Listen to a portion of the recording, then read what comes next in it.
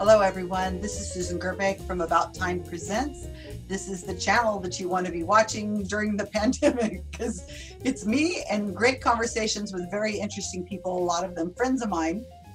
In this series, you will see Janyce Boynton, who, by the way, is her birthday today. She's celebrating her birthday with us here on Facebook Live. And we're going to be talking to one of her mentors, one of her heroes, who is absolutely an amazing person himself. Janyce will introduce him in a moment. But a little housework. For those of you who don't know, we are going to record this on Facebook Live, and then we're going to probably in the next day or so, it will go on our YouTube channel, About Time Project. And if you are so kind, if you would please subscribe to us on our channel and also onto our Facebook page, which is About Time Project. We could use more subscribers. Janyce and I, for the last, oh my gosh, 12 videos, 150 videos or so, we've been talking about facilitated communication and rapid prompting method. In this talk today, we're going to be talking to Howard Shane, and we're briefly going to mention facilitated communication and RPM possibly, but he has a lot more expertise. We may reference it as RPM or FC. That's just kind of the quick way of saying it. But if you have questions, please go ahead and put them in the chat on Facebook, and we'll do our best to answer all the questions you have. And I'm going to throw it over to the birthday girl, who's going to introduce our speaker today. I am completely delighted that Howard Shane's joining us today, and that I can spend my birthday talking to two of my favorite people. So just throwing that out there. A lot of you who have been following this series know that I was a former facilitator, and we're not going to talk a lot about what FC is or RPM is. If we've got videos that we've already recorded that go in depth. So if you're new to this, please join in the conversation, but go back and look at the videos we already have. But anyway, my situation was that I was a facilitator, and that I was in a position where the communications needed to be tested, and Howard Shane was brought in to do the testing, the double-blind testing. And unlike what proponents will characterize critics as, I found Howard to be very respectful, and the situation, although it was very stressful, was made a lot easier by his gentle manner. And after the testing, and in various ways, Howard and I have kept in touch. He's one of the people that actually led me into the science behind facilitated communication, and so I feel greatly honored and humbled both to be in continuous contact with Howard over the years. It's been about 30 years since all this happened. So, wow, 30 years. Gee. Yeah. So I will let Howard introduce himself in terms of what he's doing now, and then maybe we could get into a little bit about what it was like to do the double-blind testing, what brought you into FC and all that. And then would really like to move on to the work that I know that you've been doing. I actually researched Howard when I wrote his Wikipedia page for the GSOW project. So yeah, I learned Wikipedia page is in the if anybody'd like to read it to get some information, it's there. Yeah, and so learned one of the questions I had as a facilitator was, how did these people know when they saw FC? How did they know that it's bunk, really? And if you go back and read Howard's long experience and history with working with people with disabilities and communication techniques, you can definitely understand why that was so clear to him as it was not clear to me. So anyway, I will toss it over to Howard, and if you could just give us a feel for what you're doing currently, and then we'll get into all the rest of it. Okay. Happy birthday. Thank you. Yeah. It's a pleasure to be here today and have spent part of my pandemic life with all of you. Well, for the past many years, I've been at Children's Hospital for over 4 decades, and I've been working as a clinician. I run the Center for Communication Enhancement at Boston Children's Hospital, but I haven't always obviously been the director of the program. I have been interested in technology. Before computers came about, I had developed an analog kind of communication system when I was working in my first job as a teacher at the Belchertown State School in Belchertown, Massachusetts, rather an infamous place. And I was working in the infirmary building where I worked with a number of children with cerebral palsy. Many of them didn't speak. I had no experience, and then they hired me. That was their first mistake. They eventually fired me. That was their mistake. But that lit a fire in me that kept me involved in working with people with disabilities now for the last 50 years. What became clear to me as I started to get to know people with disabilities, especially in the beginning, children with cerebral palsy, is that, and those who couldn't speak, that they often had a great deal to say, but they had limitations to how they could say it, especially children with cerebral palsy because of neuromuscular problems. So the difficulties that affected their arms and their legs, their ability to walk and to move, also affected their ability to speak. And that at the time, there was no electronic communication devices, and I worked with some engineers and we developed a communication device, which was rather primitive. It was before computers. But it was clear to me that these were individuals that had so much to say. And as the years went by, I continued to be interested in that. I went to graduate school and then eventually landed at Children's Hospital, but I always had that interest in working with individuals who had really severe motor and communication problems. I guess that brings me to 1990, where I went to the ISAC conference, International Society for Augmentative Alternative Communication in Sweden, Stockholm, Sweden, in August of 1990. And there was a talk there on something called facilitated communication.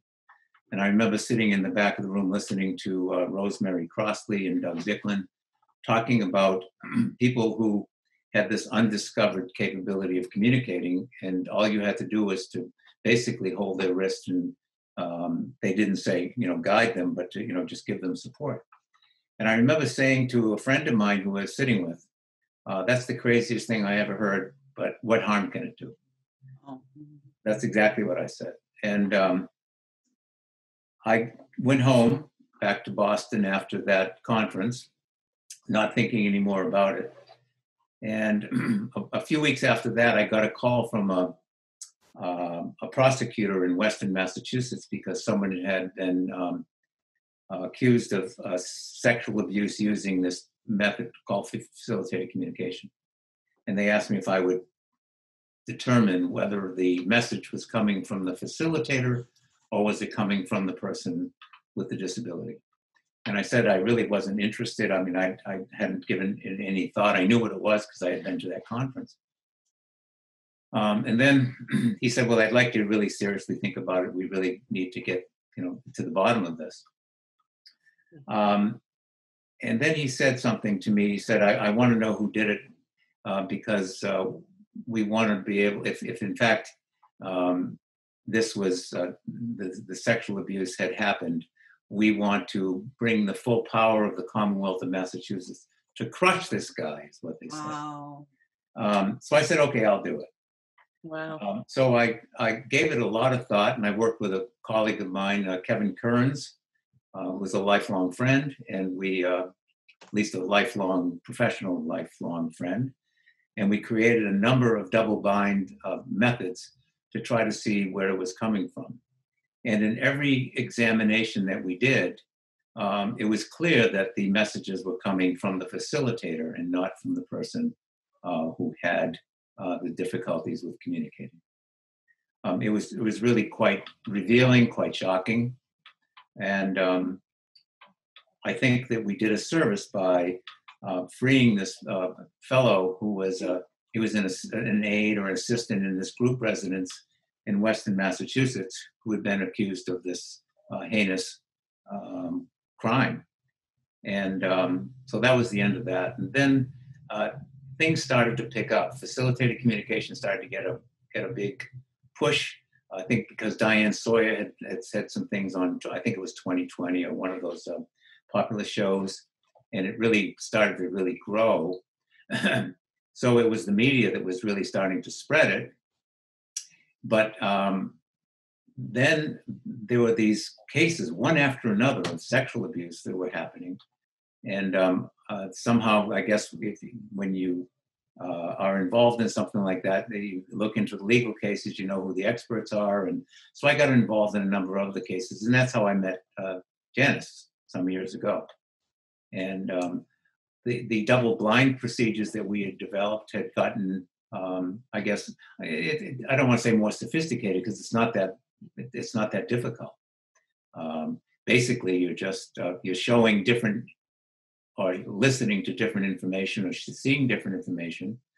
That the facilitator sees something in the child or the adult, whoever is has the communication problems, and you ask, what did you see, what did you hear, and by being blinded to the information, you can be assured that the message is coming from either the child or it's being directed by the facilitator.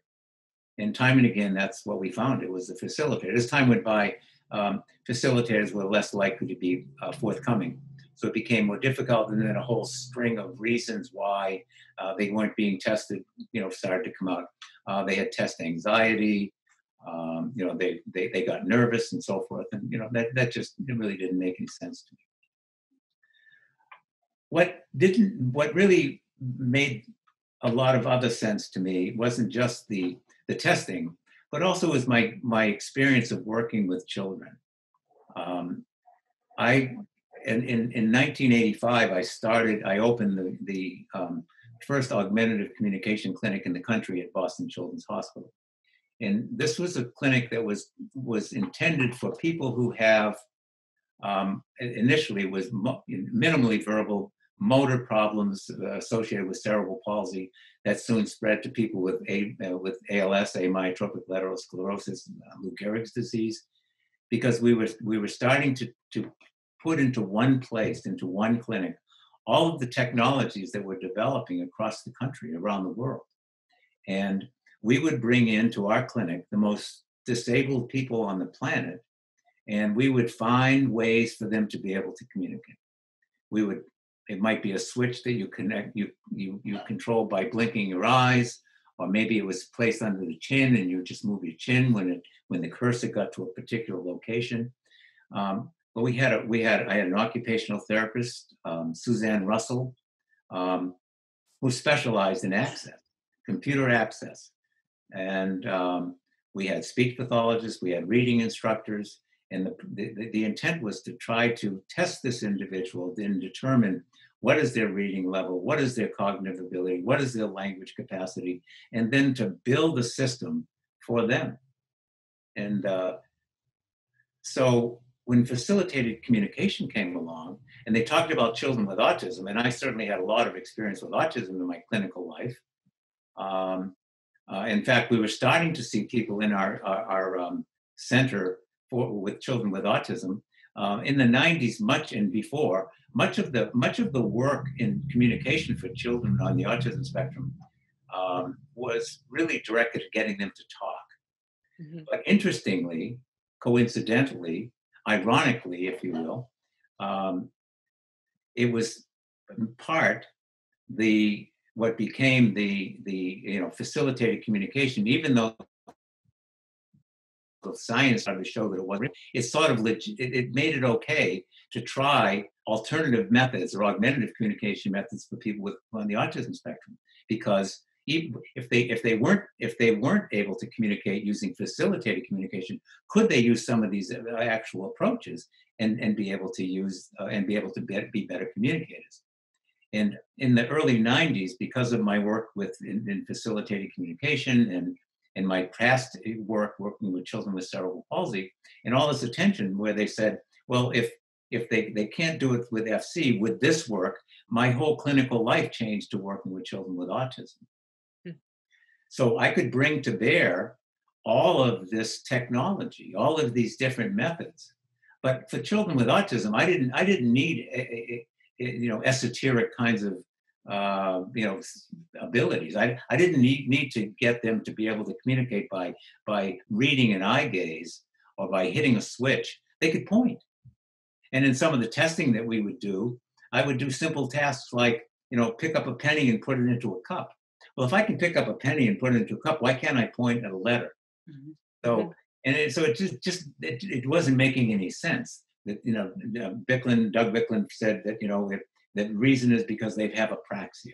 Well, apraxia of movement or apraxia of speech, it doesn't limit you from being able to point.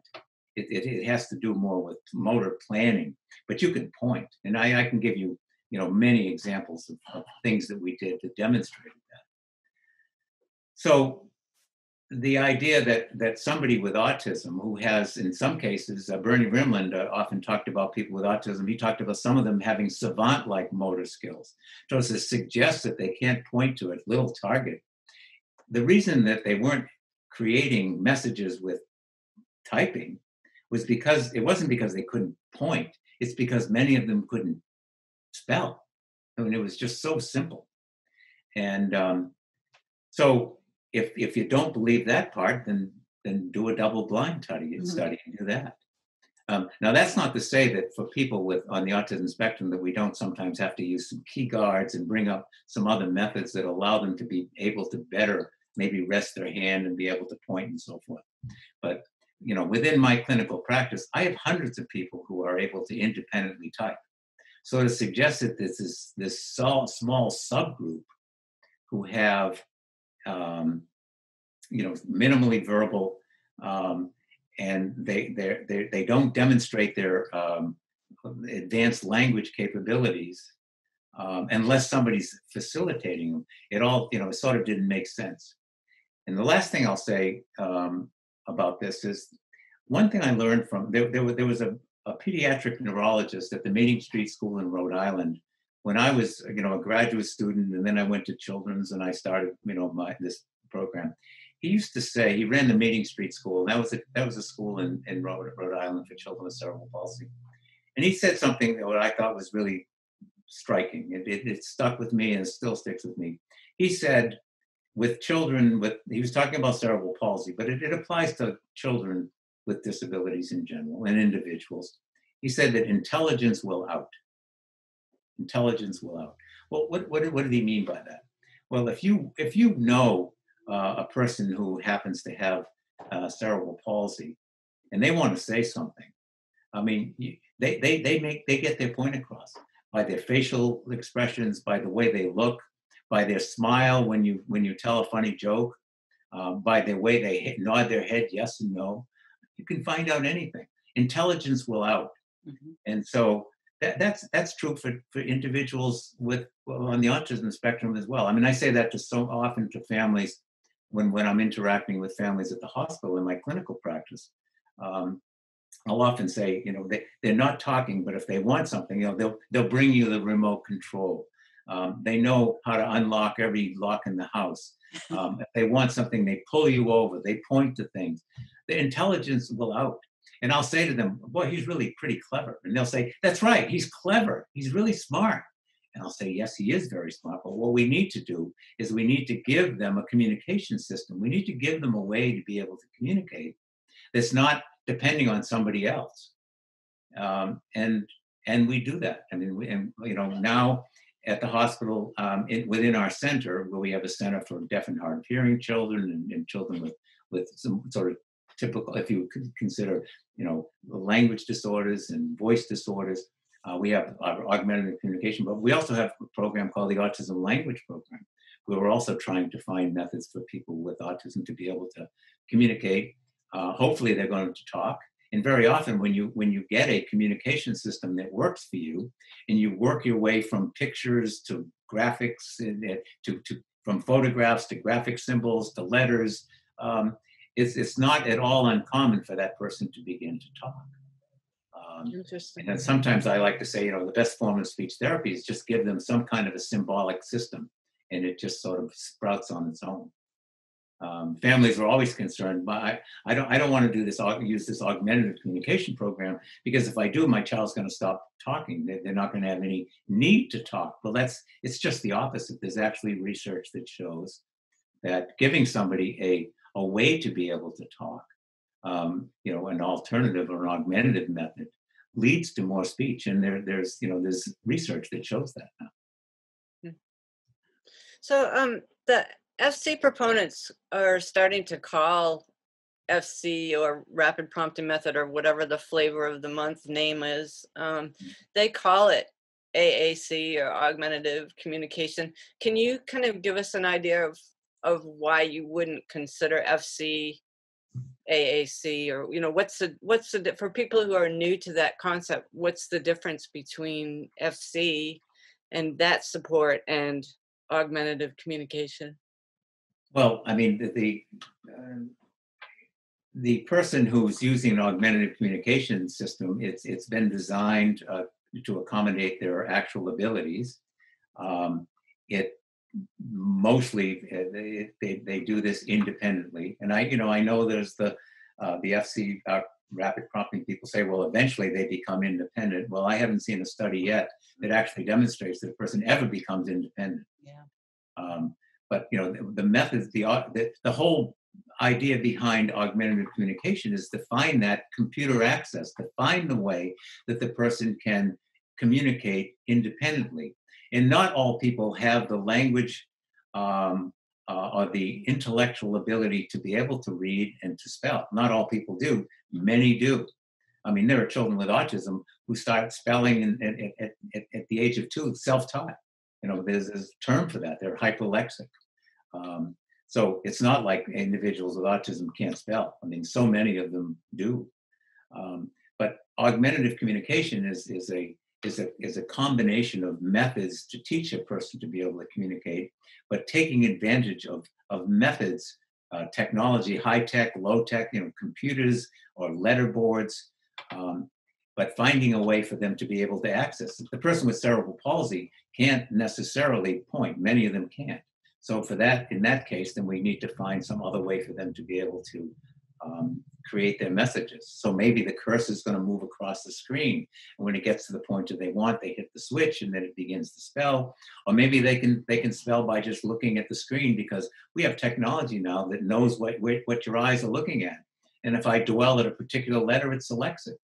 We have this unbelievable. In our center, we have 5 different ways, 5 different systems that can read eye movements and determine, and if the person is able to spell or work their way up to spelling, they just have to look at the letters in sequence and they can spell. And even in the case of eye gaze, one system may be better for a person than another system. So we don't just say, oh, eye gaze, and everybody uses the same. I have, there are people in our augmentative program who are just amazing because of their experience, and they find ways for someone to be able to spell. Or if maybe they have an eye that's looking inward, or they have ptosis where the eyelid is dripping over and drooping over there, and they can't use that. We have other methods. We have infrared pointers. We have switches. We have large keyboards. We have small keyboards.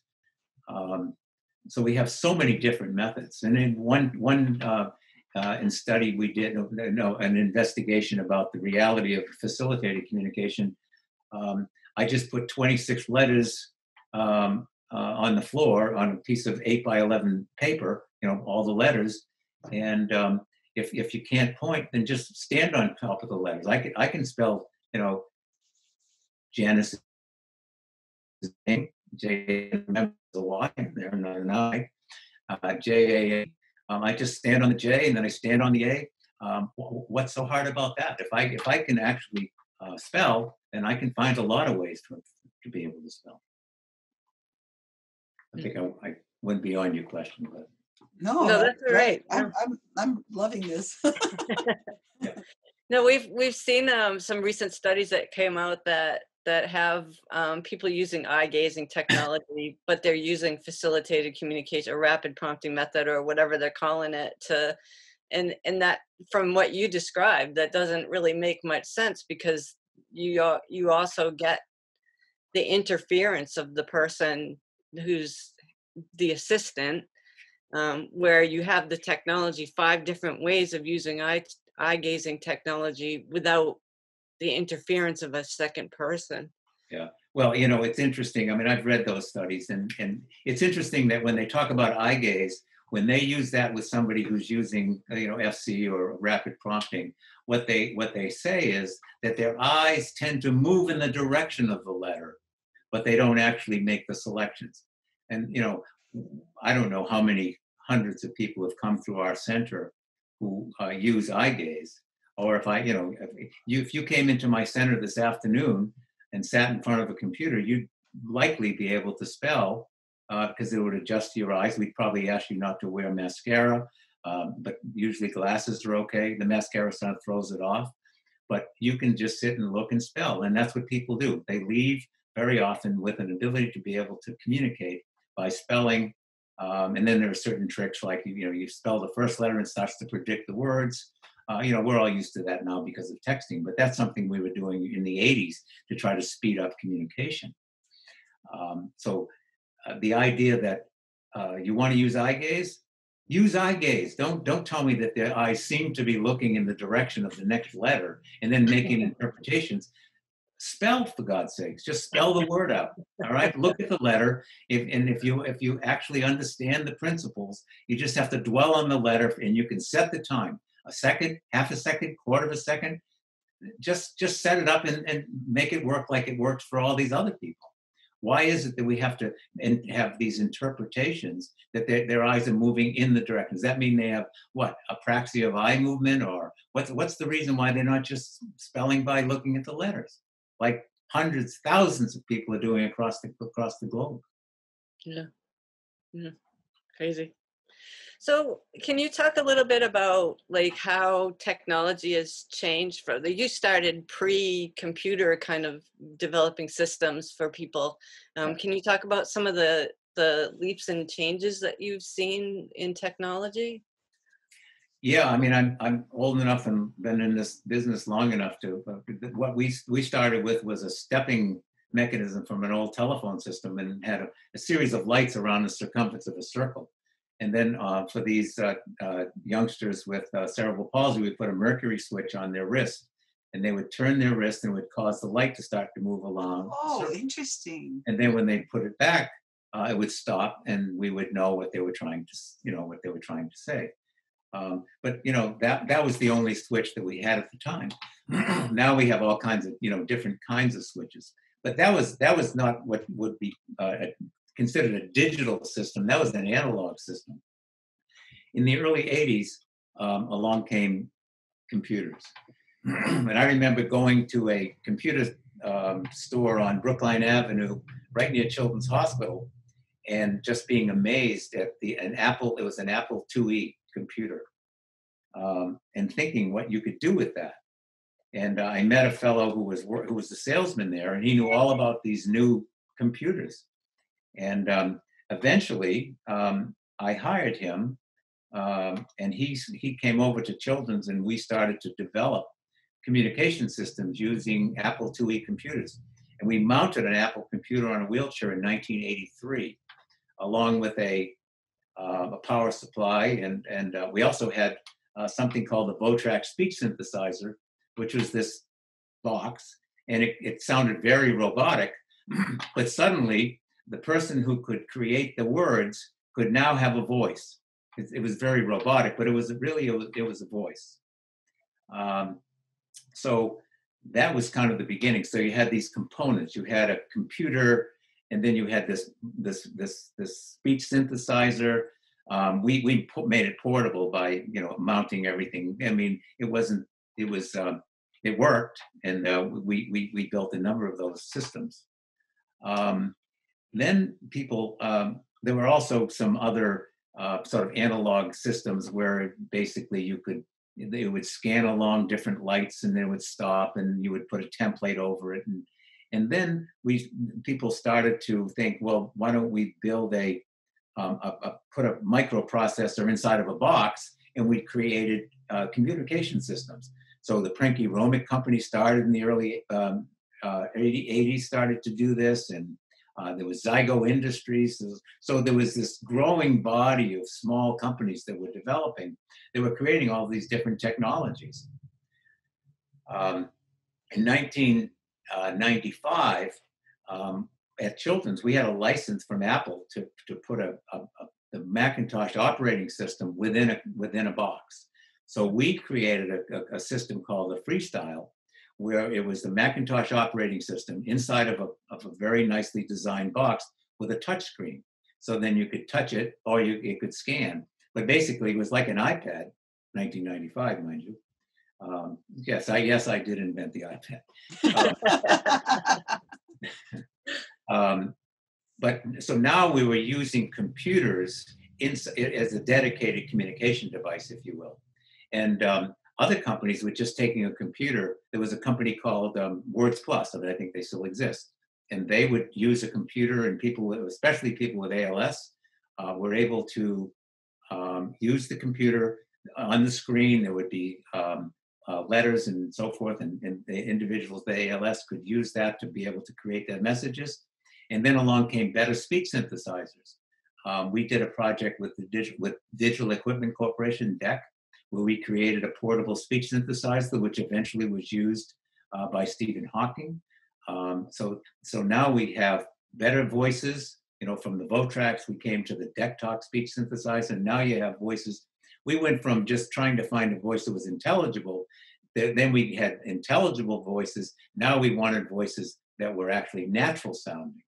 And now we're at a point, we have a big project, John Costello at our shop, who now runs our augmented communication, where we're creating, along with work with many companies, we're reproducing your voice, and that's the voice that we're producing. So if we catch somebody with ALS, for example, and catch their voice early enough, we can produce their voice. That's so cool. So it's rather amazing what technology is able to do. And then just to buzz back to FC and rapid prompting, why won't we take that same person and take advantage of their and of all this technology to give them the ability to communicate? Well, part of the answer is we do. I mean, we try to. We'll do whatever we have to give somebody independent communication. So again, it always comes back to me to the same conclusion, that you don't need FC, you don't need rapid prompting unless somebody else is doing the communicating for you. Wow. Yeah. That is so cool. I'm thinking of people who, are able to communicate with accents. You have female voices, male voices, and there's, British sounding people. Or absolutely. I think that that would be really incredible. Well, I mean, you can do that now, and I mean, just look at look at Siri. You can change Siri's voice. Yeah. You can have a British accent. There's so much you can do. I mean, and now we have all these microprocessors, and now we have smartphones, and we just finished 3 studies using the Apple Watch as a way of delivering cues to children with autism. So how would that work? With many children with autism who have difficulty with understanding spoken language, we will show them a photo, what we call a scene cue. So for example, if I say, put the spoon on the plate, and the child doesn't understand that, and then I show them either a short video clip of a spoon going on a plate, or a picture showing the spoon on the plate, and I say, put the spoon on the plate, they begin to understand what spoken language is allowing them to be able to appreciate. And we use that as a foundational skill to then begin to teach them spoken language using these augmentative approaches. So if I deliver that cue with my iPhone, one way I could do that, or I could use an iPad, and so then along comes the smartwatch, the Apple Watch. I don't have my Apple Watch on. I could deliver that same cue. So now I don't have to hold. I don't. Now it's on. It's a wearable technology, and I want them to put the spoon on the plate. I just send them the message. They look at their watch, and they put the spoon on the plate. Wow. So we did 3 studies. We wanted to be sure that we wanted to be sure that it worked. So first, we compared the ability to recognize that cue from an iPad, and we compared it to the ability to understand that same cue when it's delivered to the iWatch. And we found in that first study we could do that. And we used 5 different or 10 different individuals on the autism spectrum who could understand the cue, needed to understand those cues in order to be able to start that whole clinical process. And they could do it with an iPad or they could do it with a watch. And then we needed a lot of children on the autism spectrum don't want to wear a watch or a hat or a tag on their T-shirt. We need to cut them off because they're highly sensitive. So we then did some training, and we learned that we could get them to wear the Apple Watch. So that's the second part of the study. And the third part was, could I send them a cue? They get the little haptic beeping or the sound cue, look at the watch, follow the cue. So we did 3 studies to demonstrate that the Apple Watch is a consumer technology that would allow them to be able to benefit from the use of technology. So we went from the analog to the microprocessor to the dedicated microprocessor, and now we have smartphones and all this incredible technology that we're really trying to take advantage of all the time.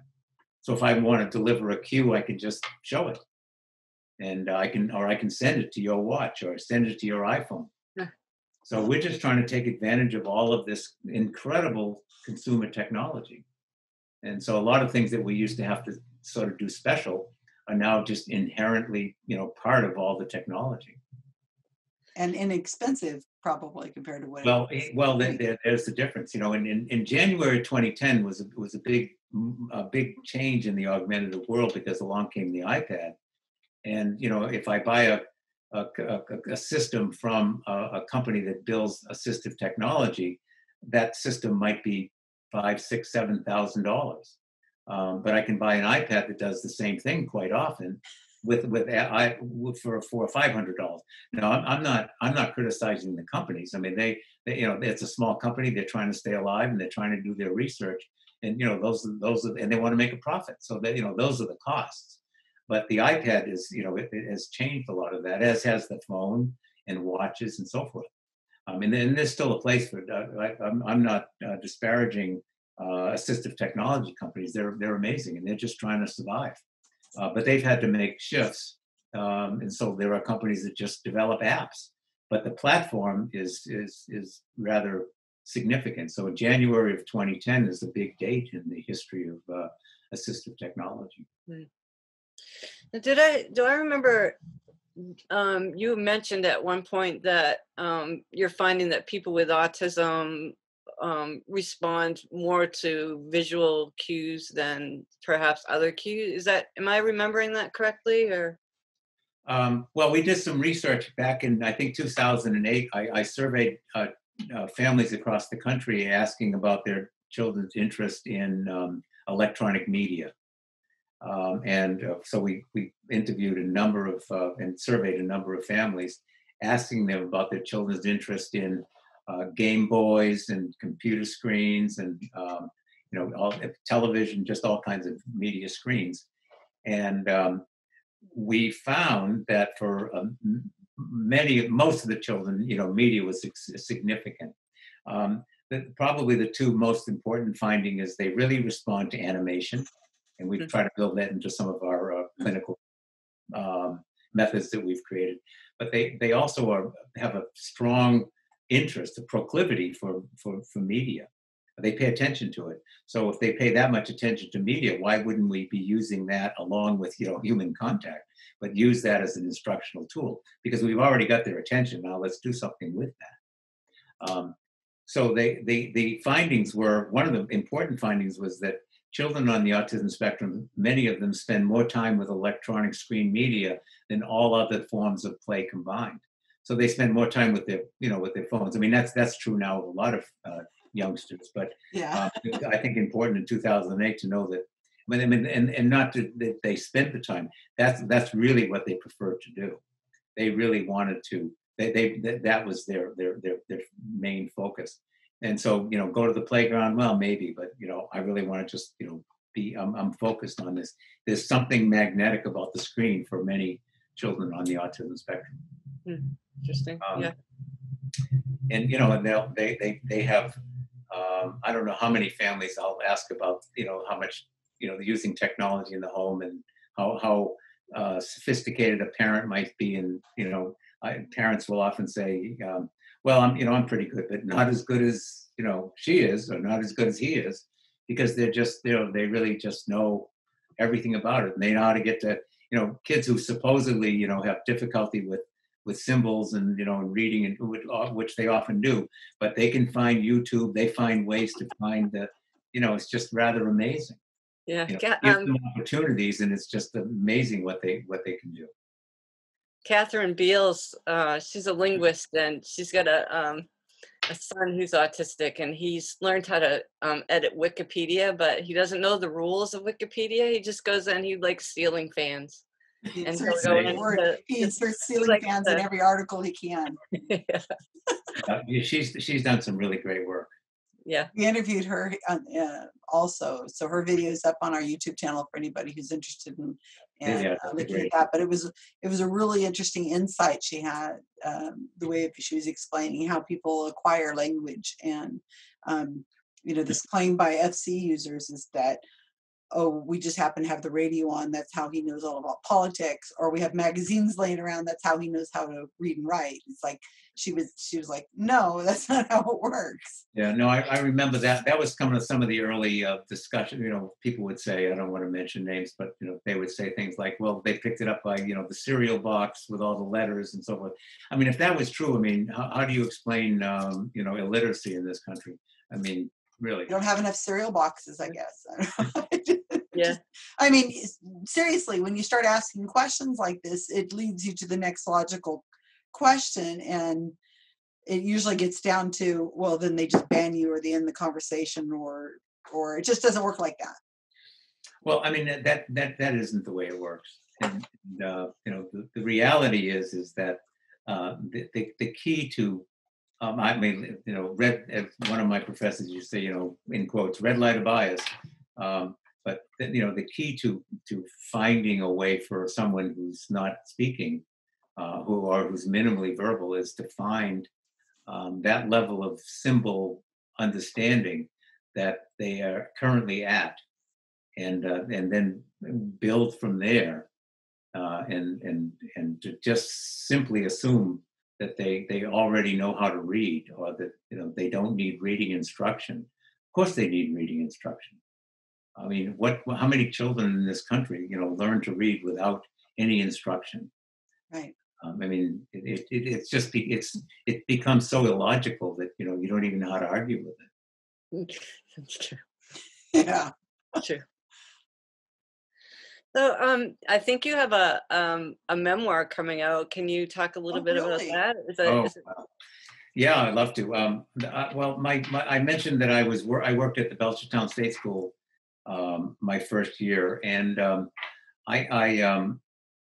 was just out of college, didn't have any real direction, and then I end up at Belchertown, and it was such a shock to see people, 30, 40 people living in the same room, no privacy, no opportunity for education.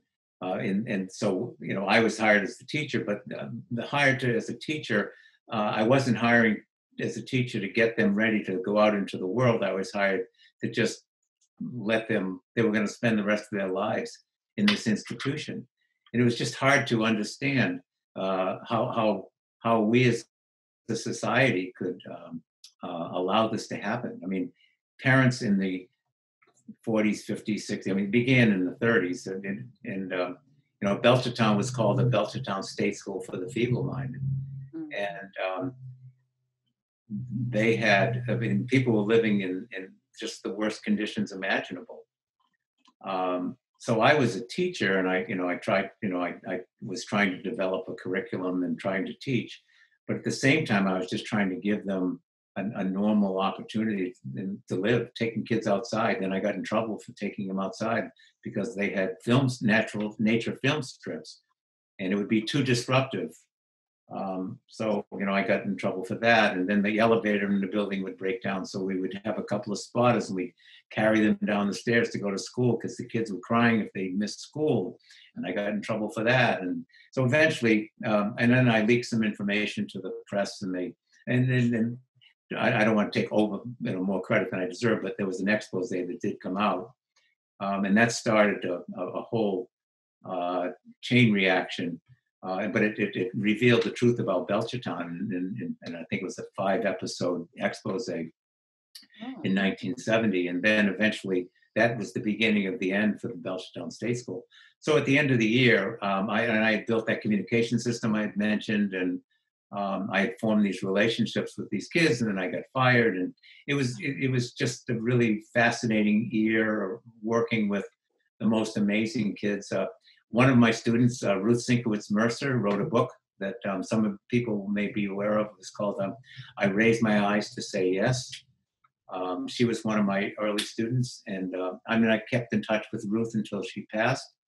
Ron Benoit was another one of my students who was just this amazing guy who ultimately got out and went out and lived in the community. And so I talk about my year at Belchertown. So that's what the memoir is about, and what it was like back then, and what it was like from a personal point of view to see people living in situations which were settings that were just really unimaginable. One of the things they said in that expose, Philip Waxstein, who actually worked for the Department of Mental Retardation in Massachusetts, said that Belchertown was like a concentration camp without gas chambers. Wow. It was just awful. It was just awful.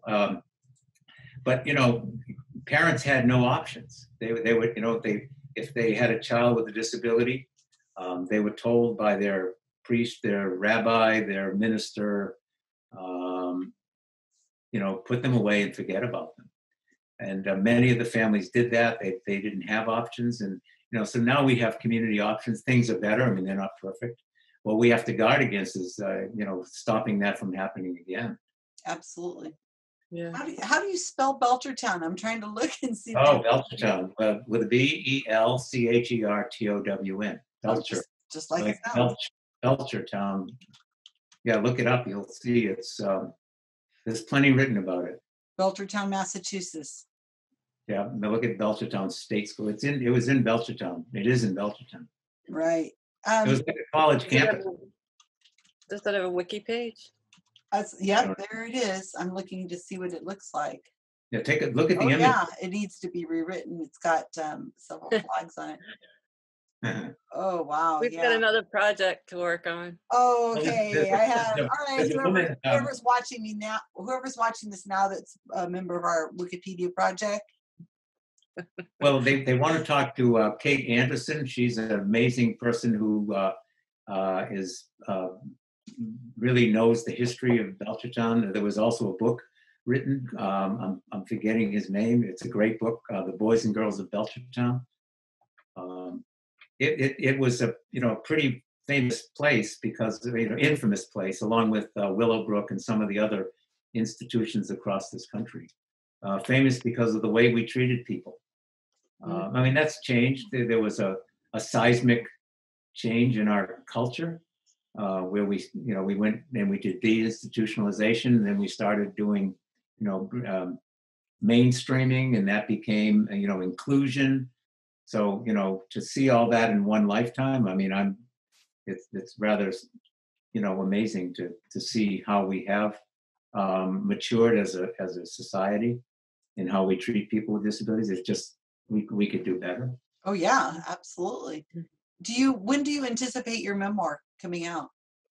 I heard this week it's probably going to be spring of next year. So it's already Going written. in production now. At the stage where. And there'll be, the center there'll be some photos and some of the place. Mm-hmm. Very interesting. I'm fascinated by this. People say to me, after many years, it sounds like you're doing the same thing and you were doing back then in Belchertown. I pretty much am. Working with people with disabilities and trying to find ways to improve their ability to communicate and learn, and to be, citizens. I think that like the approach that you've taken is complicated and a little bit and harder. Like when I think the promise of FC and RPM is that it's a quick fix for a really complicated communication problem, but the approach you've taken and your teams have taken over the years, I think it may be like a tougher road in some ways because you're developing the technology, but it seems like it's going to sustain it a lot longer, and you're actually, I kind of say while the FC people are teaching people how to point, you're actually coming up with solutions to solve the communication difficulty, to attract, to use the technology that people with autism, for example, are attracted to, like the visual technology and whatever. It's like, I don't know if there's a question in there exactly, but it just seems like. I have a reaction. Yeah, go ahead. No, I mean, because it's true. I think that it is not a simple process to decide. And think of the awesome responsibility you have when you're being charged with trying to find a communication system for someone. We created a method at Children's, and I think a lot of people use it now. We've written about it. It's called feature matching. And the feature matching process is, I'm going to look at a whole series of domains. I'm going to look at the family domain. I'm going to look at their the financial domain. I'm going to look at the intellectual domain. What is this person's cognitive capabilities? There's no sense in believing that everybody, there are people who have intellectual disabilities. So we as people, we need to accept diversity. There's the linguistic domain. As was Kathleen Beals saying, that people have different language abilities. We have to understand what those language abilities are. The different levels of representation. Some children can only understand a photograph. Some children are not yet at a point where they understand two-dimensional images. They're still dealing with objects. There are some people who can read text. There are some people who can program computers, and we need to know the levels of representation. We need to know their motor domain, so their access. Can they point? Can they point with their eyes? Can they point with their finger? Can they point with their feet? Can they move their head with a stick? We used to have sticks. Now we have infrared beams. Can they point with their eyes? Can they hold their eyes? So you start looking at access. But you can say, well, let's use your eyes. Well, like I said, maybe the eyes drooping over, and it can't be read. Maybe their eyes get too fatigued. Maybe they can't dwell. Maybe they have a nystagmus and the eyes are moving and it can't be read. It gets to be, maybe they're having seizures. There's just so many ways. What's the educational domain? Can they read? What do we need? What's the reading approach? Are they sight readers? Are they able to understand decoding of words? It's a very complicated process.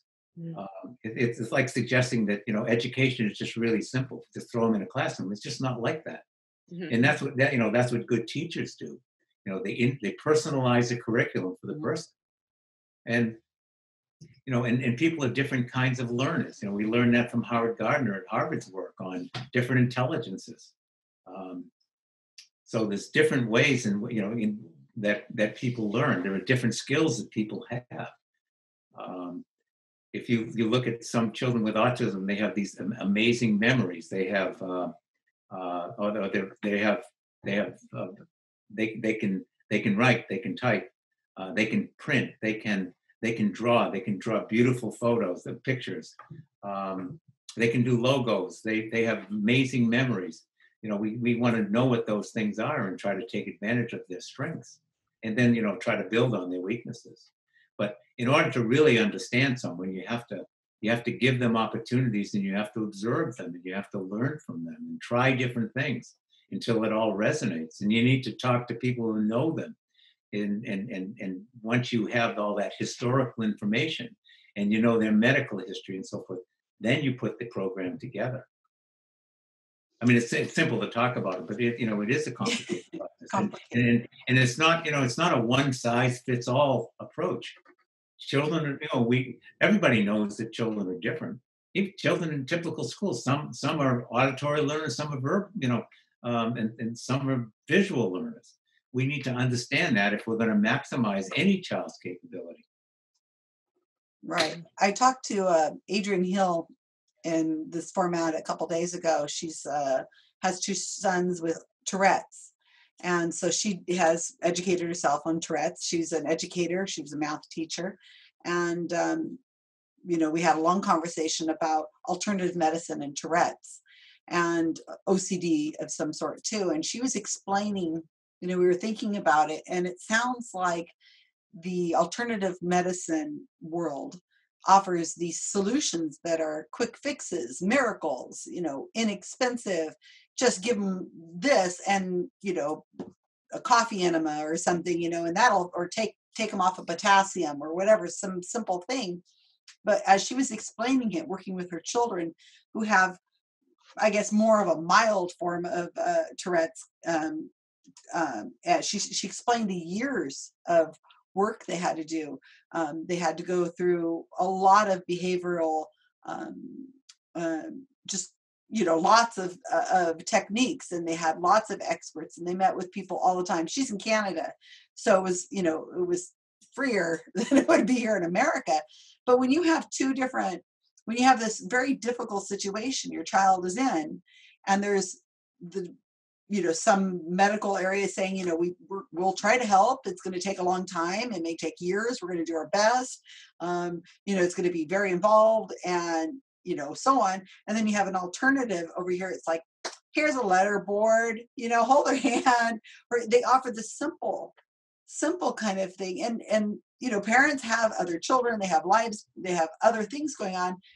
I can understand why they may go to an alternative treatment if they think that it has equal, it may work. It's amazing. Look at all the testimonials. Plus, again, what's the harm? Which, of course, we know there is a lot of harm, but parents aren't educated in that way. So that's what I was thinking of when you were saying that that people. Well, what you were saying. No, just because you can't blame a family for wanting to have something that's going to make their child a better communicator.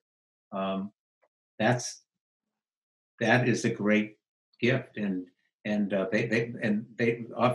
wouldn't want it to be simpler and not more complicated? And FC is almost a miracle. To be more sophisticated than less sophisticated. Of course, they want that. I mean, I see that, and I've seen 10,000 kids in my career, and every parent pretty much has the same goal.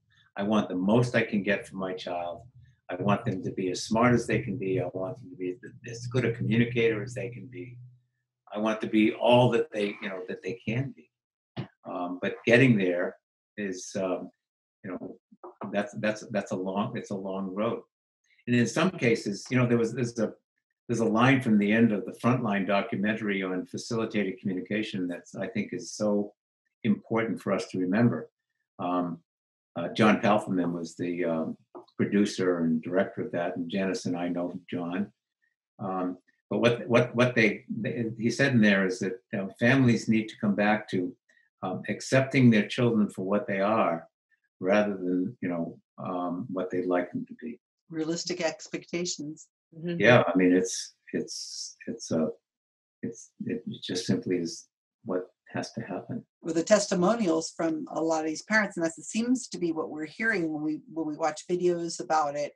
They'll say, well, I know this other student, and he was unable to communicate at all, but now he's writing poetry and he's lecturing, and he spoke to the United Nations, and he graduated from college, and it's just a miracle, and I don't know, I don't want to say bad things about a parent, because I can't say that I wouldn't buy into that myself. It's hard to No, say.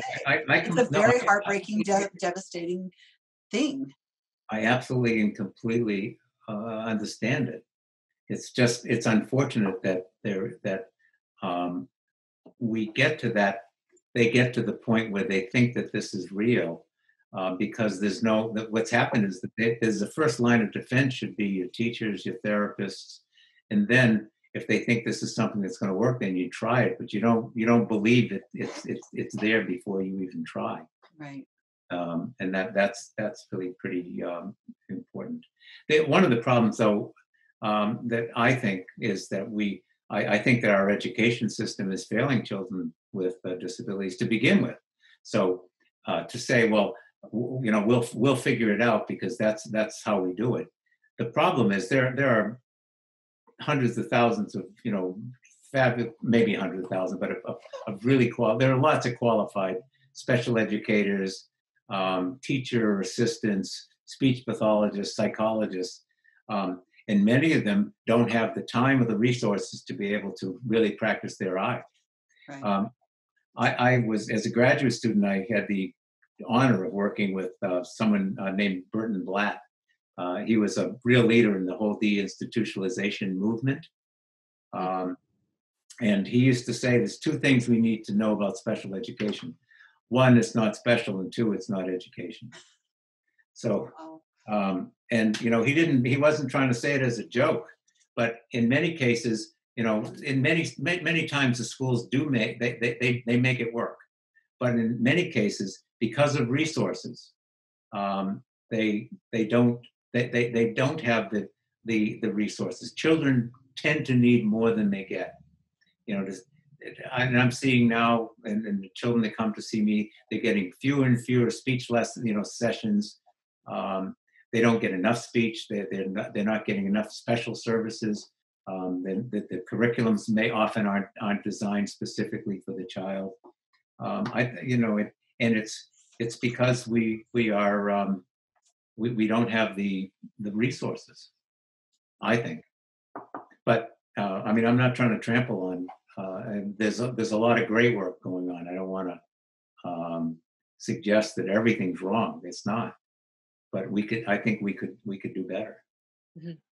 I sometimes wonder when you talk. We're talking about Belchertown, and that's kind of the climate where facilitated communication came to life, and I wonder if it's because of those, where as a society we're kind of failing in a certain way, and like you said, not across the board. There's a lot of good things happening and a lot of really good people working to provide these services for people, but I think I'm wondering if it kind of just opens up the door for things like FC or other kinds of pseudoscientific.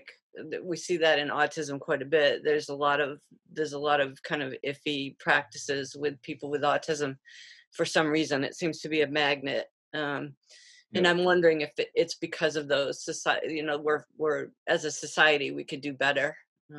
Again, not really a question, but yeah, I don't know. I think you're right about the autism seems to be a magnet for a lot of different approaches. People are looking for quick answers, and I don't think there are any quick answers. We did a study a number of years ago where we created facilitators let me back up. We we brought in a group of college sophomores taking introduction to psychology, and we asked them to participate in the study.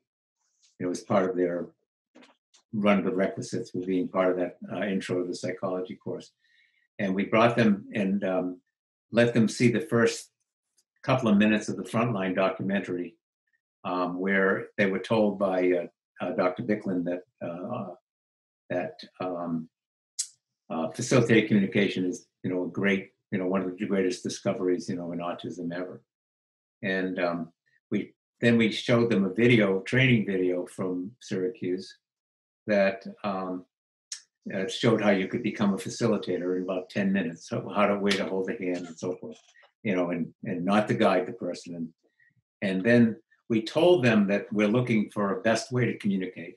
And so you're going to meet somebody who can't speak.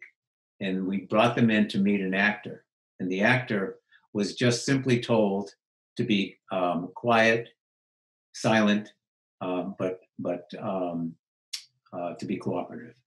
And then we told the actor just before each student came in what their favorite television show was, what their favorite vegetable was, what their name was, and so forth. We didn't tell the actor. We told the college student, and then we brought them in and we showed them where to hold their hand, and then we said, "Okay, what's your name?" And then the student would facilitate. And then we'd say, "What's your favorite vegetable?" I would come asparagus. And then you'd say, "What's your favorite movie?" It would be, I don't know, The Graduate, whatever. "And what's your name?" "Charlie." And then the next student, it would be, beans and another movie and another name. The name is Joe. Well, it turned out that 87% of the college students facilitated. They got the answers. We created facilitators in minutes, 15, 20 minutes, we created a facilitator.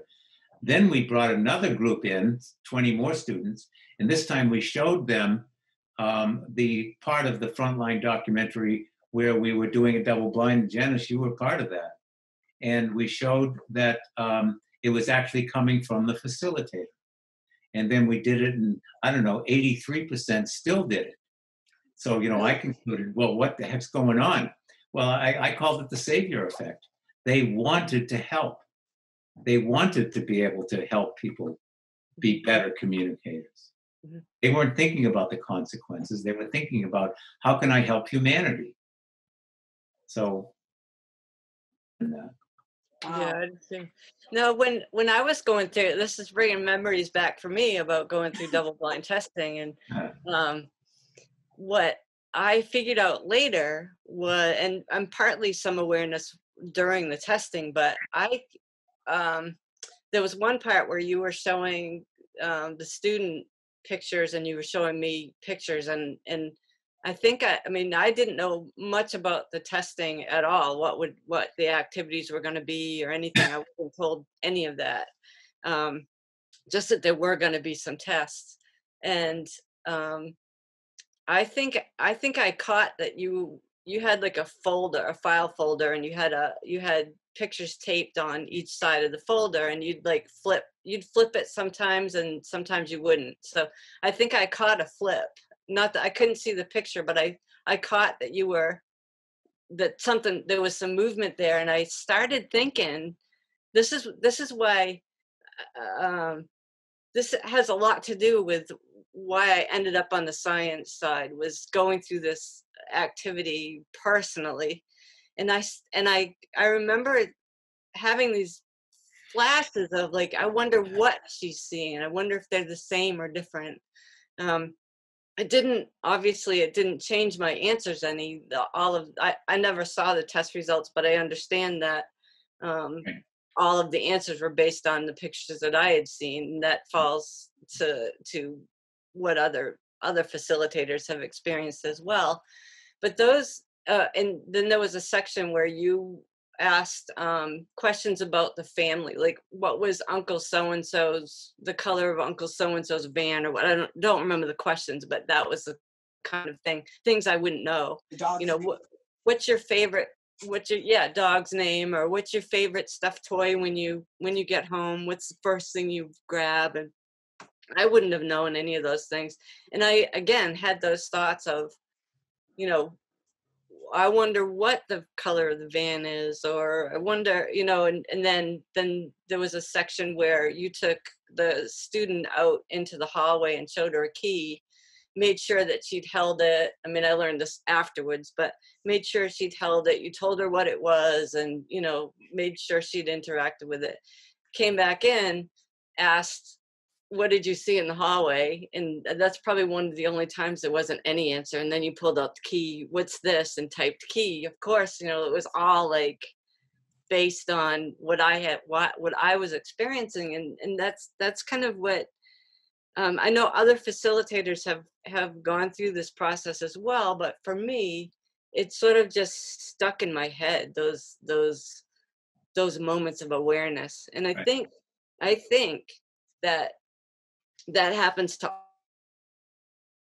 in some way they understand in some way that the answers are coming from them, but you just sort of train yourself not to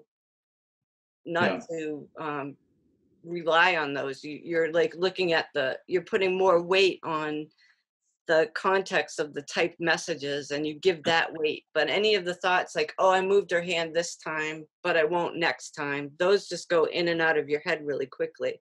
But in the testing situation, there's a bunch of you lined up looking at me, and I'm like really hyper, vigilant.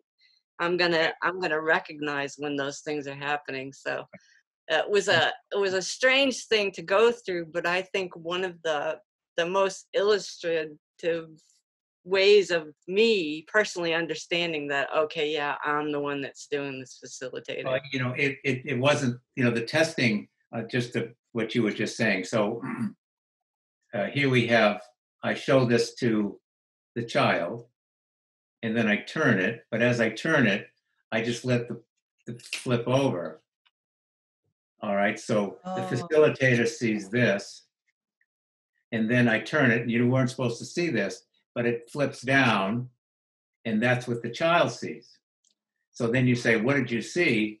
And in the early days, before the word went out that you got to be careful, I would always hear there was X. Yeah. So it's a boat, and then it becomes a pencil. And, you take common objects. Then the word went out, and they, that's when they stopped saying, I'm not doing that. I know what you're up to here. And then there was someone actually said, the reason that the facilitator saw that and said this, and the child said that, is because the child was telepathic. I remember that. There was one of the master trainers who said, who facilitated just completely through psychic. That's my expertise. Anything that deals with psychics, that's my window. And I remember reading about that, and it got stranger and stranger. The mother, I think, was but or something. I remember it. Yeah. Yeah, but the lesson is that if you really want to know if this is real, there's something as simple as what you said. What I remember doing is I took a key out of my pocket, and I said, "What's this?" And then so the child now types key, and I take out my wallet, and I say, "What's this?" And they say wallet, and I take off my watch, and I say, "What's this?" And they say watch. Then I take them, and it's all spelled out because you could see it. Then I go into the other room, and I use the very same objects, and said, so they've already demonstrated that they can spell wallet, they can spell key, they can spell watch. And then I show them, in closed door, and I come back in, and they don't know the answer. Well, I mean, what other conclusion can you come to? So why can't somebody just say, you know what, I'll prove that it's real, let's get this over with. It's been 30 years, and we still don't have it. It would take an hour to solve this quote unquote controversy. It's not, the only thing that's controversial in my mind is that it's still being used. Yeah. Yeah, That's me personally. we but- talk about this all the time about with people who've already have invested years in this, and their children have high school degrees or whatever, written books, gone on lecture tours, things. I don't think personally, after all the years that we've been thinking about this and all I know about psychics, it's not something that they're going to admit and say, oh, you know, all those years that I thought I was speaking to my child, well, I guess I was really having a conversation with myself or the communicator.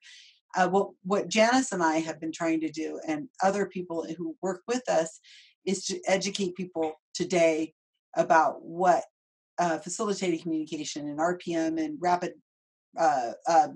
hands over hands, spelling to communicate, all the different things, trying to explain to them, inoculate people of sorts, so that if when they're entering into this world with a child who has severe communication problems, that they turn to science and they turn to techniques that can work, even if it is the longer road.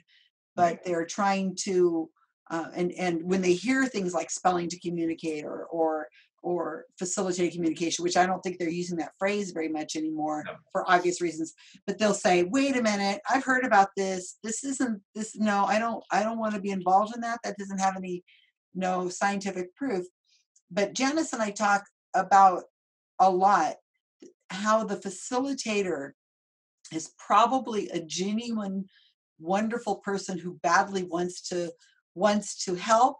I definitely agree, except that now in the world that we're living in now, if you are producing something that is kind of a miracle of sorts, that I think that we should do our own due diligence to at least look into what it is that you're doing. And if it seems too good to be true, it probably isn't. And a quick Google search will get you a Wikipedia page, and that'll explain, or videos. I absolutely agree.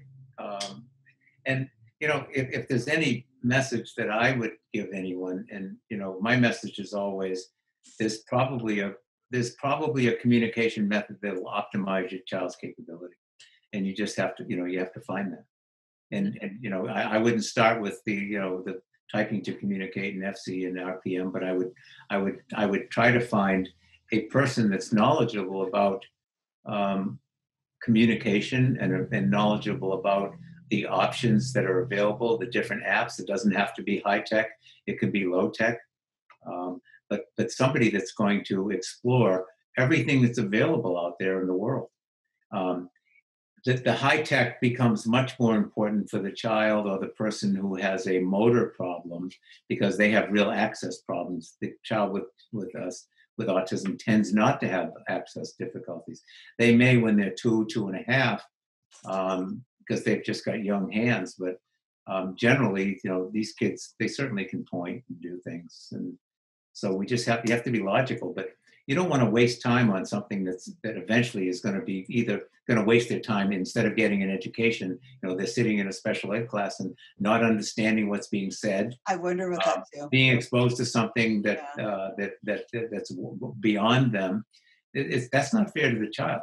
No, it's and the teachers and the other students. I mean, these are kids that are taking classes, you know, history classes, mathematics classes, and so on, and it's like a cult in a lot of ways. Once these parents get involved in these groups where the parents are just feeding off each other, and you know, we've seen lots of videos and we've talked to parents, and it just feels like they, you know, the idea of finding out that their child isn't this savanty, college educated, independent, you know, I know. It's sad. It's really, really cruel. And I don't think that the parents intend it to be entering it that way. It's just how it goes. And possibly people who like Bicklin and his friends, they must know. I mean, they must know what they're doing at this point.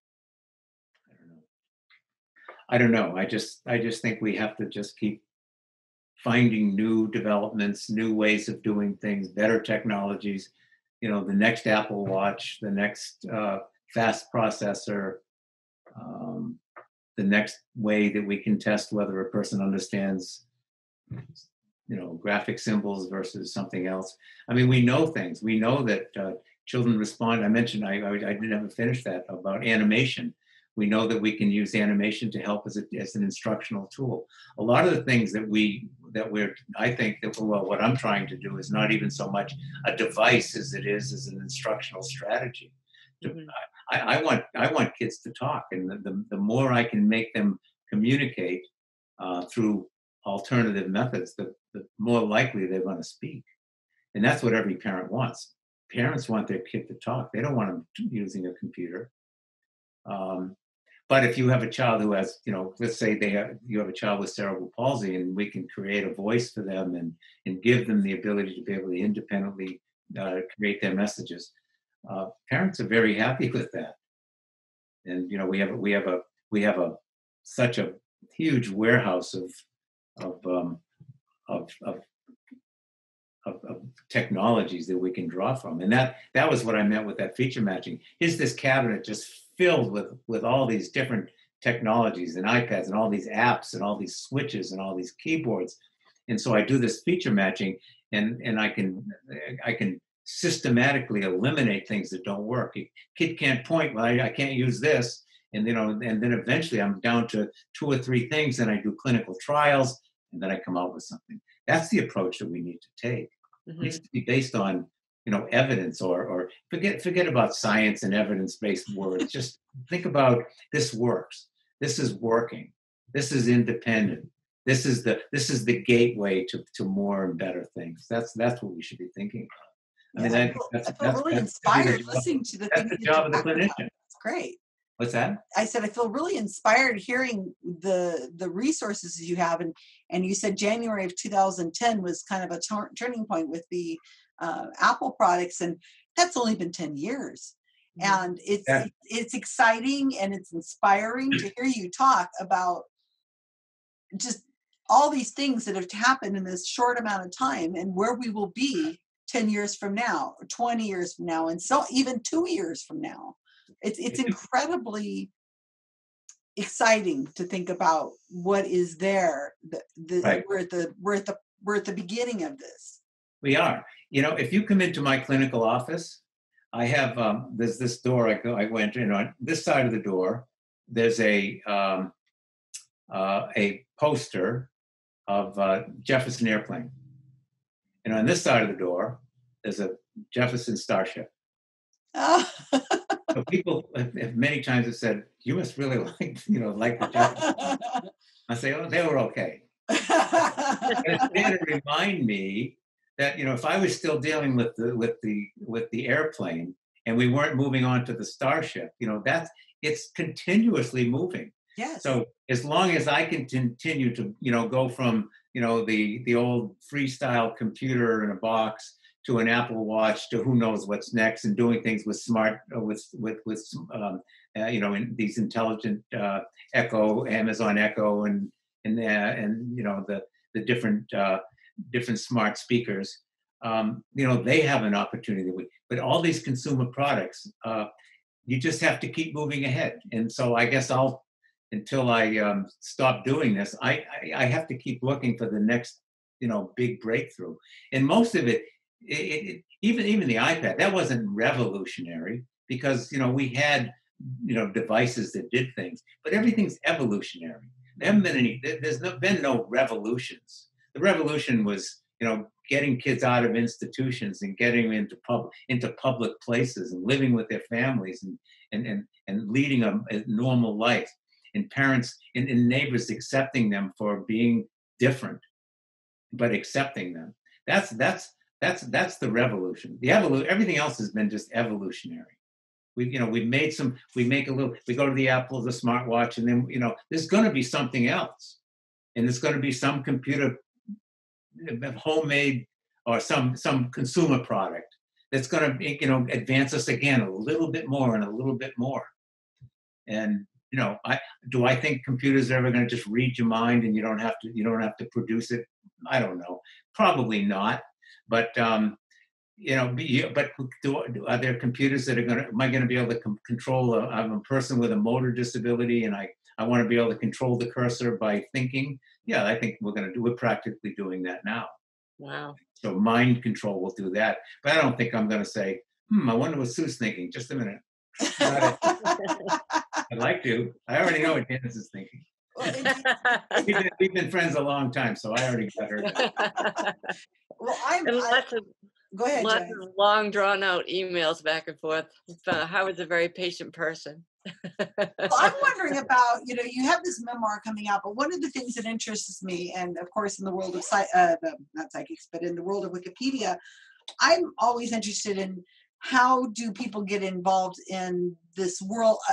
I'm assuming you didn't just spring out of the loins out of a couple academics and instantly you have your degree in this, that you had some sort of journey of sorts where I like the idea of inspiring people to go into the sciences or at least think about how, like the story you told of the man who worked at the computer store that you eventually hired. That's really interesting. I love that. This guy who probably had a lot of knowledge and was keeping up on his computer skills and worked at a store, just happened to talk to you and you're like, you can help me and you can do, he's helping in a way that he wouldn't have been able to before. Think about what he's been able to do for other students. And I love that other people, how this works. If you could just briefly tell us, did you have an inspirational teacher? Why did you go into teaching? What was that?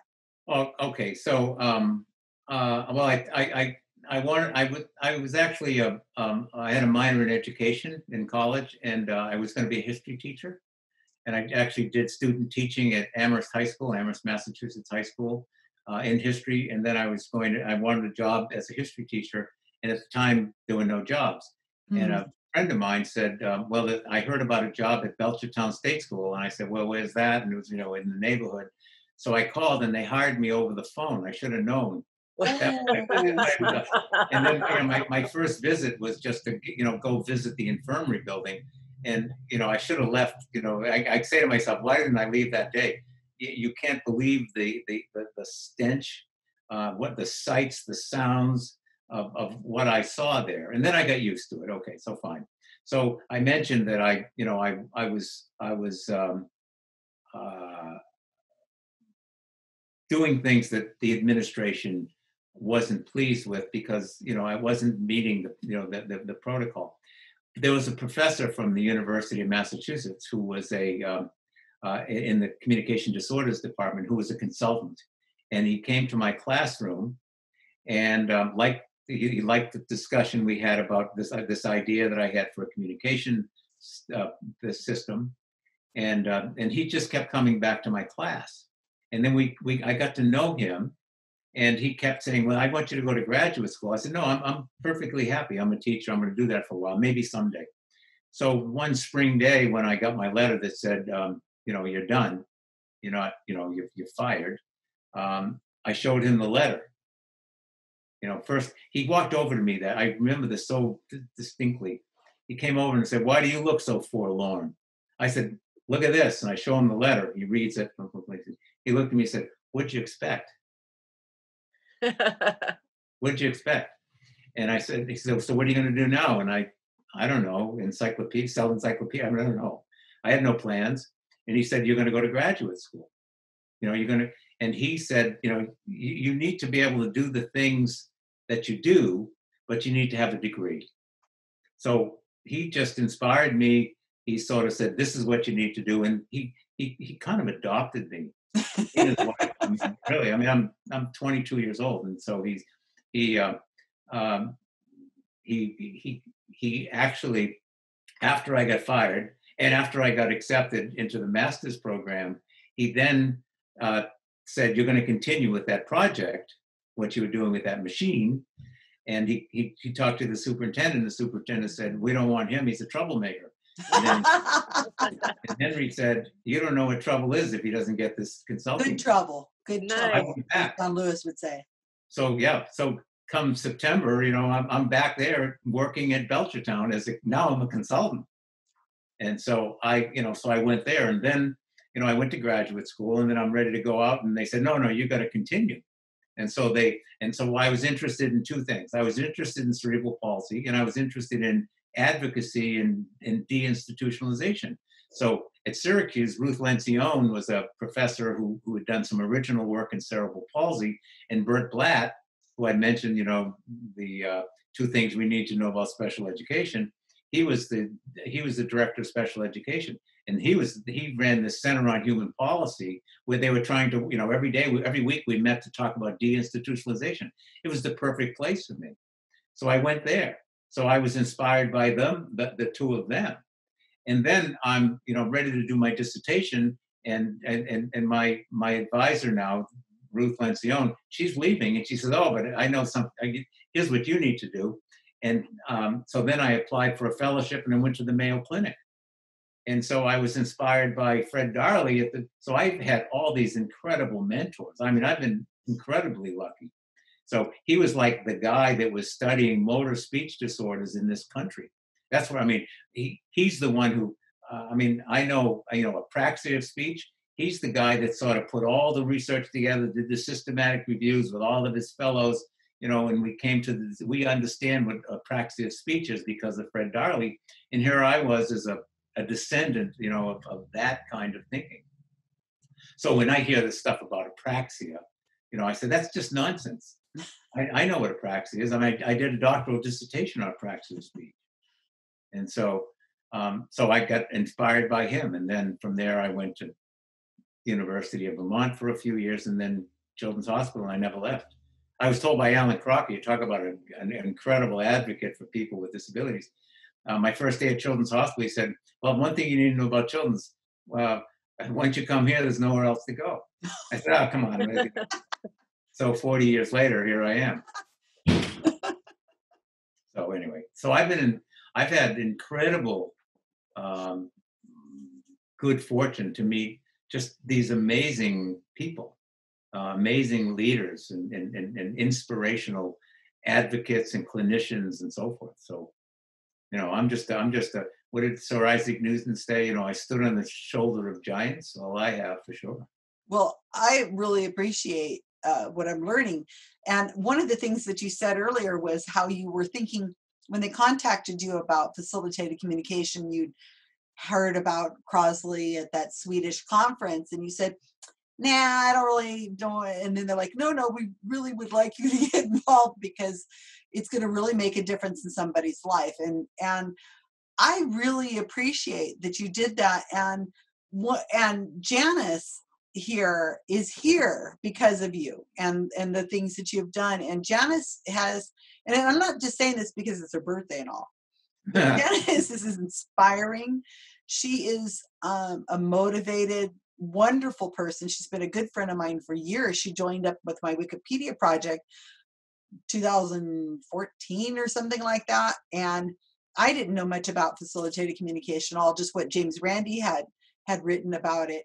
Mm-hmm. And because of you, because of your intervention, and because Janyce was the person she is, and she's science-minded, even though she didn't have a background necessarily in science, but she was really interested in what was going on, and she was one of those facilitators who when she was tested, even though I don't think she was excited about being tested, it took her a while to wrap her mind around what had happened to her. And I really appreciate what you're talking about, these other mentors who had been important to you, and you're rising to the depths that you are, where you're able to help people. I think that you've acted in Janyce's case as this amazing mentor to be there for her, and so that she came to a point where she found the skeptic community, and I got to meet her, and I really appreciate that, because I think Janyce is doing amazing things, and she's helping out people, and we may never know how many people we've helped by getting these stories out, educating, writing the Wikipedia pages, which are read. Hundreds of thousands of people are reading the Wikipedia pages that we write and get great information out there. And I wanted you to know how much I appreciate what you did for Janyce. Well, thank you. But let me just say something about my meeting with Janyce. So she's this facilitator, and I go in and I do the testing, and I mean, I appreciate kind, because I'd like to think that I am as a person. But after this was over, I mean, I just flew home, and that was the end. But then I heard from Janyce, Hmm. and I realized she was devastated. Yes. She was absolutely devastated. So I talked to her, and I remember in the beginning by phone, I don't know, every week for a while. She wrote poetry about, and it was that how much this had affected her life. Mhm. And so, I mean, I felt an obligation to listen to her and to give her what little guidance I could. But it was it was quite clear how much this had hurt her. And then she became, being the person she is, she was so introspective about it. And I learned a lot of that later on too. And then we connected again. At one point, they were doing a special issue of a journal on FC, and I remember saying, you should tell your story. And then she wrote, just this amazing Yeah. paper about confessions of a former facilitator. I mean, that gets she got you at confessions. It was one of those. It was just amazing. Mhm. And then she's hooked up with this group of people who are invested in dedicated to trying to get the truth out. She's like our spiritual leader. Yeah, she's So, amazing. It's yeah, funny no, talking about her as if she's not in I the, know, in I the know. conversation. So, I know that my wife had when she had cancer, she said, it's the best thing that happened to me because it changed her life in a positive way. And I think that with Janyce, probably it's a good thing that she was a facilitator in its own way, because it changed her in a way that made her even a better person. I'm not taking any credit for that, by the way, but I think that she's just amazing. Yeah, I totally agree. When I was 50, I found out I had breast cancer, and I agree exactly what your wife said. It was like a wake up moment, and it really, but, not for everybody. I wouldn't recommend getting cancer for No, people to have a life changing event. But what it does is it really helps you get your priorities and your perspectives. Well, for some people, and it sure as heck did for me. I know that Janyce, again, it's weird, like I said, speaking as if she's not there, but I know she's felt a lot of guilt and at what happened. And when her and I first started talking, she was like, I don't know how my story is going to be receptive, if people are going to, how they're going to feel about it. They're going to blame me. And I think that every time she speaks out, every video we do, everything she's done is a way of helping out that family that she was involved with before. It's like saying, no, you, it's not your fault. This is, you were led into this. And her herself was led into this too. And it was the fault of other reasons. And I feel that she has nothing to feel bad about. She's more than atoned for anything she might have done. It's just, it's been amazing to watch her transformation. And when she spoke at PsyCon last year, that was incredible. The kids were coming up to her. There was kids we had sponsored to be at the school, and they came up to her afterwards, and she just was so welcoming, and it was wonderful to watch their interaction with her. And I felt like you're looking at these children who are thinking, they're still in high school and middle school, and they're thinking, I wonder what I would go into in my life. I wonder if science might be a career for me, or some sort of advocacy. And I thought it was inspiring. Yeah. Well, I think that having somebody who inspires you is, I think that is a key to the success of many people. Is somebody who you can trust and look up to and learn Right. from. Somebody stepped up, and that's why their life improved. Yeah. Well, oh, were you on mute? I'm actually very emotional at the moment, but I will say that there weren't a lot of people at the time who understood even remotely what I was going through. And Mhm. Howard, you're one of those people, and I don't know, there's not much I could say without that you haven't heard before, but I use that as an example. I use your kindness and your willingness to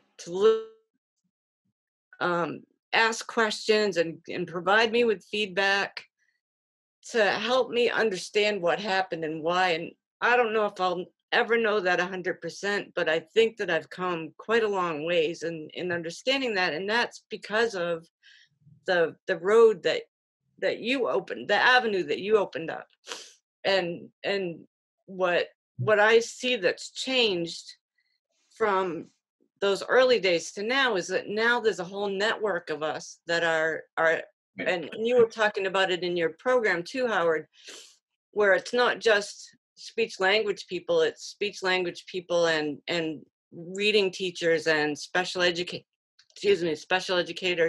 And now the issue of facilitated communication is being looked at by psychologists and speech people and former facilitators and linguists and the more that magicians. Look at James Randi. Yeah. I don't know if you know Howard, James Randi is a pretty well-known magician in the skeptic community, and he debunked a lot of like psychic kind of things. But he was called in to investigate psychic abilities at the I think it was Madison, Wisconsin, and the university there, and he realized that they were using facilitated communication, and he suggested that they test the FC first before they test the psychic ability. They pretty much fired him from the job. You know, they're like, no, we're not going to do that. But now I'm regaining my composure a little bit. You take something that's, I have a lot of compassion for facilitators, and my interest is to hopefully lead other facilitators into a direction of questioning their behavior. Mm-hmm. And a lot of that happened because like going into the testing situation, I was kind of set up by the FC people to expect something that it wasn't. You know, it wasn't really clinical. It was in a classroom where my student and I were familiar with. It was a comfortable pace. It was, it wasn't like this, like lab kind of setting, that they kind of set you up for. And I think that also your demeanor, your respect, both, I can guess that you knew even before you went into it what the outcome was going to be. But that's not the way you treated me. Was let's see. Let's go through these steps and see what's going on. Excuse me. Well, I think that you have to, each time you do it, you need to think maybe there's somebody where it's helping them. One of the problems, there was a 60-minute piece on facilitated communication in the 90s, and Morley Safer, if you remember him. Yeah, I remember him. He was interviewing the family of the child who was being facilitated, and the dad said, I don't know why they keep holding his hand. He could spell long before they started holding his hand. Yeah. So, I just watched Wretches and Jabberers, and that was, I hadn't watched it before. That was really interesting. And the two main people with disabilities that are featured in the film can actually speak and type and it on their own. And it's just not at the same level as when somebody's holding their hand and typing. And it's sort of like kind of an eye-opener, how that could actually happen. That I'm interested in kind of the psychology of it. Like, how do you trick yourself into believing that this is working? I don't have a problem if somebody thinks that facilitation is real, because we like I said, we created facilitators in minutes. What I have a problem with is that they're unwilling to participate in a way that simply can answer whether or not it's real or not. Mm-hmm. So if you believe it's real, then take the test. And if we come across somebody who legitimately is able to, they just need some physical support. I mean, we see kids in our clinic who require some kind of physical support. I mean, some children with cerebral palsy, you'll see the clinician will or their family or the orthopedic person may, because of the hyper movements, they may tie their hand down so they're not moving it. So or you give people some support. That's not unusual. Or if a person starts to spell and you say, oh, is this the word? Is this the word? It's there's a word for it and I'm blocking on it. But we can interact with somebody in a way that it helps them and guides them and leads them. But that's not what facilitated communication is. I mean, it's just a difference. Co-construction of meaning, where you're working with them. It's an accepted sort of approach. Is this the letter you mean? Is this the letter you mean? There's assisted scanning, where we're both looking at this letterboard and I'm going, is this one? Blink when I get to the one you want. And then they blink. So, oh, you want the B. Okay, blink when you get to the one you want. Those are all accepted methods. But, at some point you've got to be able to know who's really doing it. And if you don't know, it's not fair to the child. It's not fair to the family. It's not even fair to the facilitator. No. They're just perpetuating a hoax. Yeah. And when they find out, if they find out what was really going on, it can be devastating to everybody, the family. It can be. Some probably. I don't think everyone has quite the same sensitivity that Janyce has, but I think for some people they just move on and they don't think about it again. But that's not true. Obviously, not true of everyone. We don't know who those people. I think my sensitivity comes from the false allegations of abuse. I think if it had been tested before that point, then I could have just moved on as well. But I think because this is cool. How did I do that? That's interesting. Moving on with my life now. Yeah. Well, you did that introspection. You did go back and try to. You did, and so.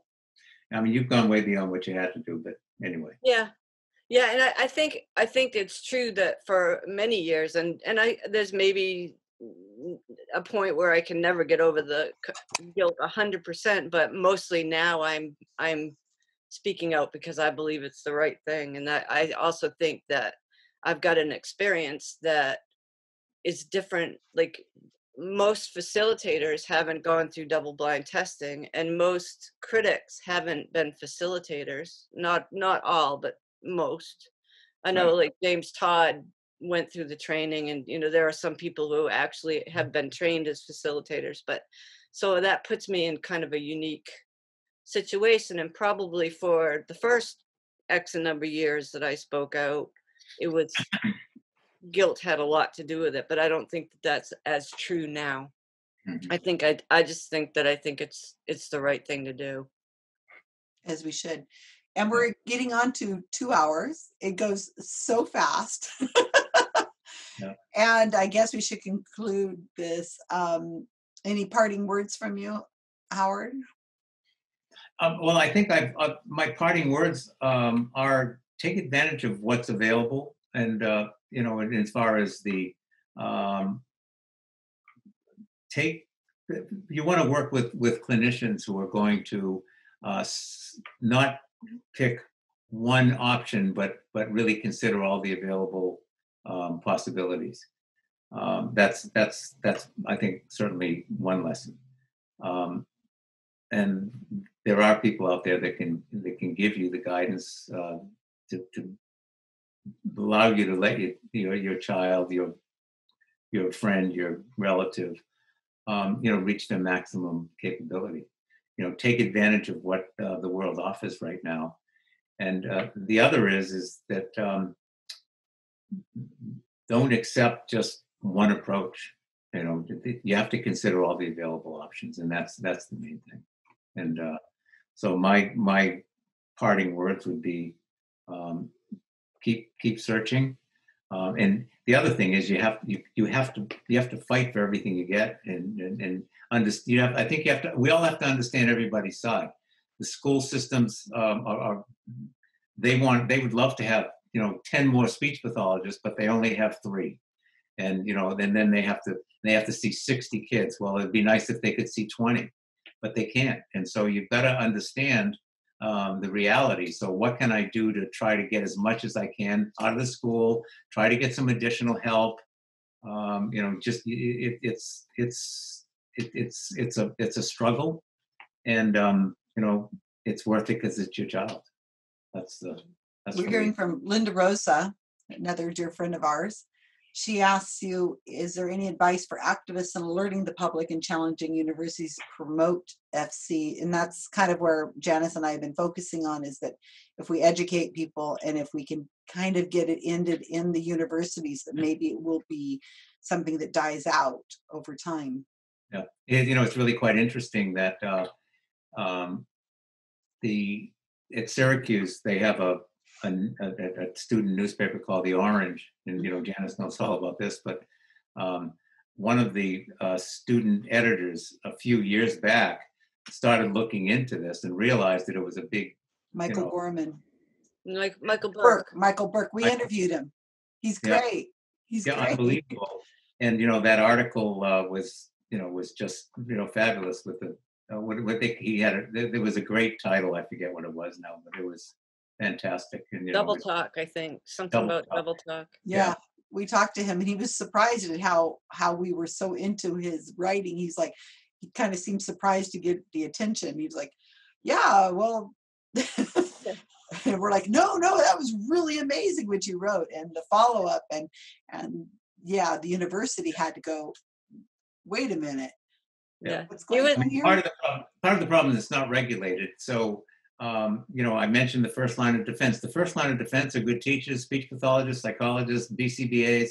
That's the first line of defense. They're the ones that need to say, wait a minute.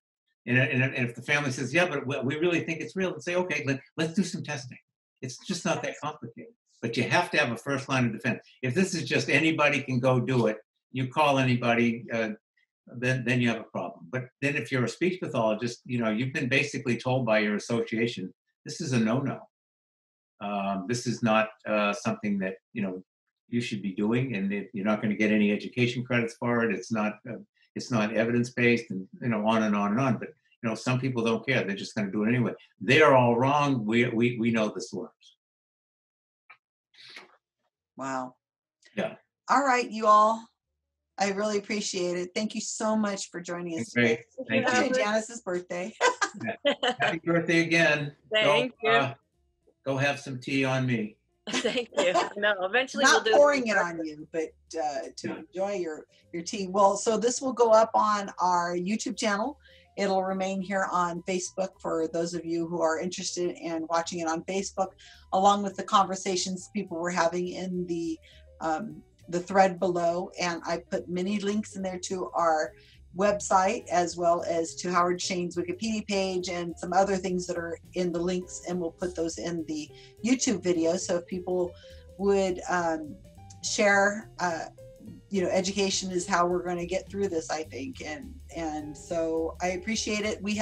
I have no new talks scheduled for next week for About Time Presents, which is a shock. I was doing 3 or 4 a week, and now I just kind of got slack and haven't really done any, but they will come up. And if people are interested in suggesting other people for us to talk to, whether it has anything to do with facilitated communication or not, I have all kinds of interesting people out there I'd like to communicate with, and I'm dying to read your memoir. That's going to be great. And I'm going to take some time today and read about the Belchertown school, because I had never heard of that before, and it seems like it's the Wikipedia page, at least, and all the links on it look really fascinating. I think I'm going to have a full day ahead of me. And again, they want to eventually hook up with Kate Anderson. Right. Connect with me. I'll send you her link. Okay, fantastic. All right, Right. everybody. Thank you so much, and appreciate it. I'm glad your internet eventually worked after all. It made it a much more interesting conversation to be able to see in your house. Yeah, there you go. Thank you, guys. Bye, everybody. Bye. Thanks.